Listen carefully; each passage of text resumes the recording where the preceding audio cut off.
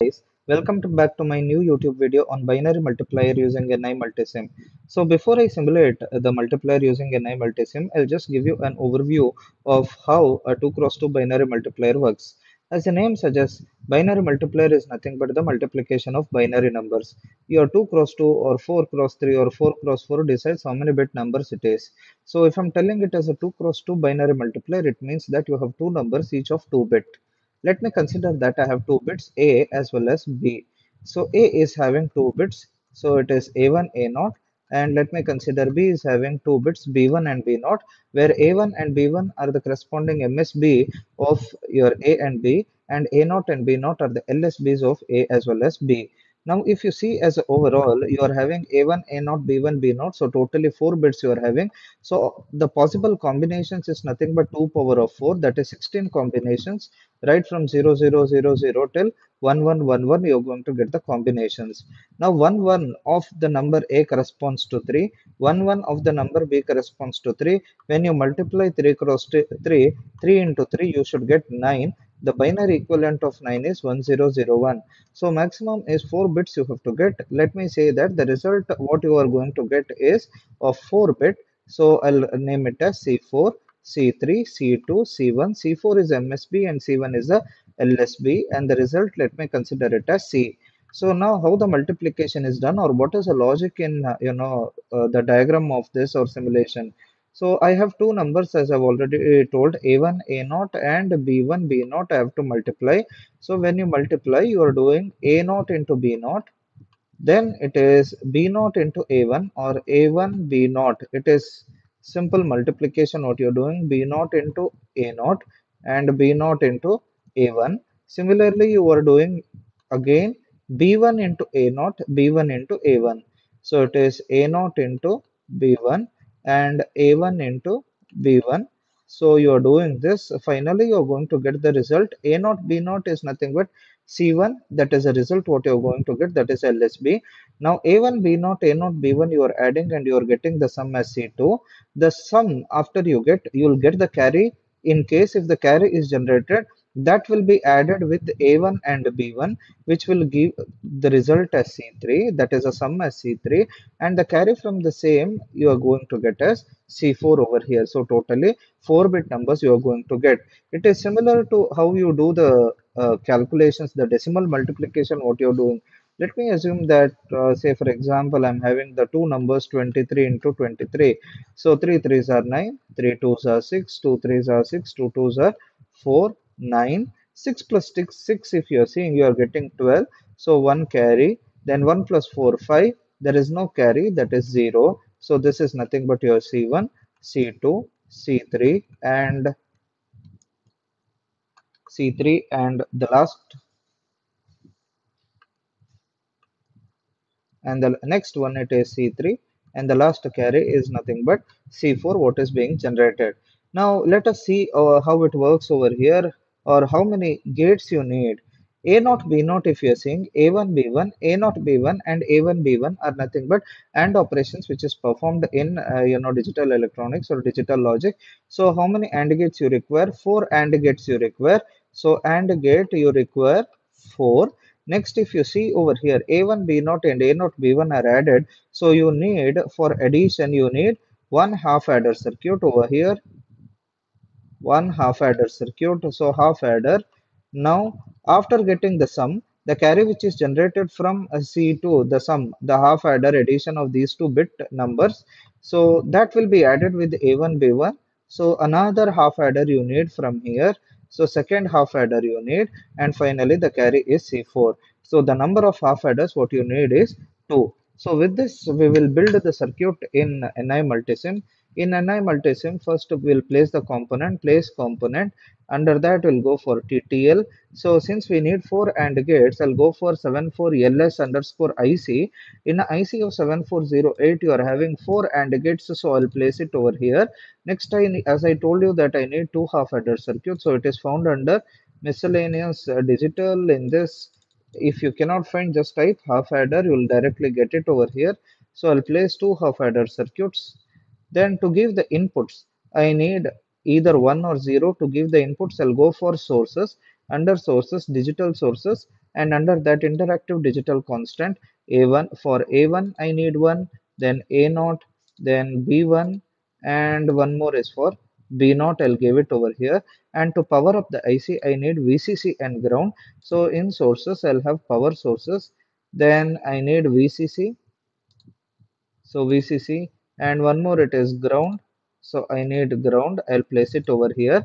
To display the result, I need indicator. So under group, I check for indicators. In indicators, you have DCD hex. So I'll select this for output. Then for to display the inputs, I'll have A and B, another two displays. Now all the components are placed over here. Now it is only the connections. So if you see this IC, you are having 1A, 1B is the first AND gate, 2A, 2B, 3A, 3B, and 4A, 4B. So totally 4 AND gates are used. So what is the first operation we are doing? That is A naught, B naught, that is a AND operation. So to be, again to make it simple, instead of A4, I'll name it as A1, then U5 as A naught, then U6 as B1, and U7 as B naught. Then 1A, it is first operation is A naught B naught. So A naught I'll connect it to 1A. Then B naught I'll connect it over here, the second net. After that output I'll leave as it is, we'll see later. So next it is A1 B naught I have to do. A1, I'm connecting it to 2A. B naught to 2B. Next it is A naught B1. So 3A is A naught B1.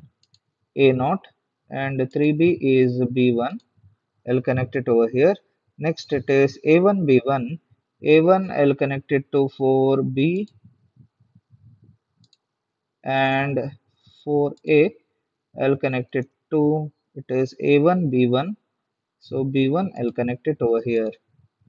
So connections are done for AND gate. Then I need to have a ground.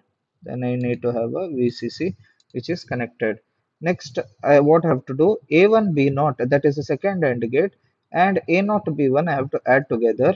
So second AND gate, that is 2Y, I'm connecting it to A, and third output, that is 3Y, I'm connecting it to B. Next, the sum which is given, that is nothing but C2. So this will be C2, which I'm connecting over here. That is C2. If you see the hex display, your leftmost side will be your MSB, rightmost side will be your LSB. What is C1 over here? It is A0 B0, which is output from the first AND gate. So I'll directly connect it over here. So that is C1, C2 is done. Next it is C3. C3 is nothing but the sum from the second half adder. From the second half adder, it is C3. Next, last, that is C4 is nothing but the carry out from the second half adder. So carry out from the second half adder is C4. Now the carry which is generated from the first half adder is given as input to the second half adder, as I've already told you. So this will be the second half adder. Next, one more input, it is A0 B1, that is nothing but A1 B1. So that is nothing but 4Y, that is from the last AND gate. So all the connections are done except for the input signal. For input signal, I can, instead of directly connecting and increasing the number of connections over there, what I can do is that I can place a on page connector. So go to place connector, on page connector. I'm having A1, so I'll connect over here. Then again place on page connector. Again I'll do it as A0, A0. Then copy paste, I can have B1 and B0. So B1. Next it is B0.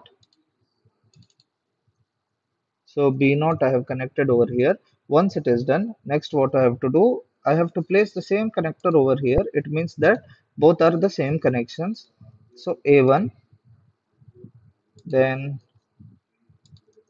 A0. So A1, then it is A0. Similarly, B1, then B naught, B1 and B naught, B1 and B naught. Now, if you see the hex display for the two numbers, your numbers are of 2 bits, but you have 4-bit display over here. So the first 2 bits or the first two MSBs are of no use to you. So what we do is that we directly ground it. Since the numbers what we have taken is a 2-bit binary number. If it was a 4-bit, then all the 4 bits of the display will be used. Since it is not there, we will short it and give it to 0. Now A1, A0 and B1, B0 will connect B1 and B0 and A0 and A1. So all the connections are done. Now it is only giving the combination and checking the output. So let us run the simulation.